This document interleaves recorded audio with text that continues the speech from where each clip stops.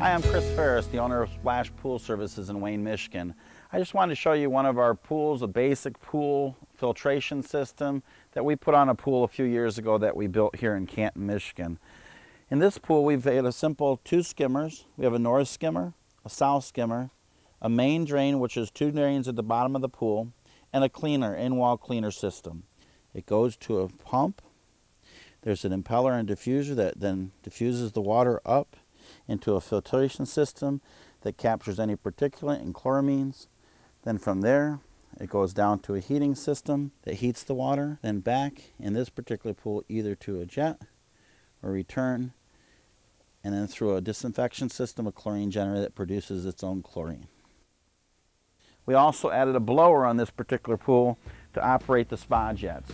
So this is a basic package that we do on all of our new pools. This is our standard system on most pools. That's another segment of Swimming Pool Service Tips with Chris Ferris, owner of Splash Pool Service.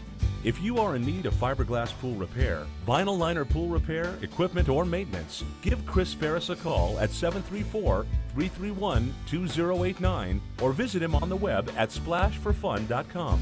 Splash Pool Service, putting the fun back in your pool.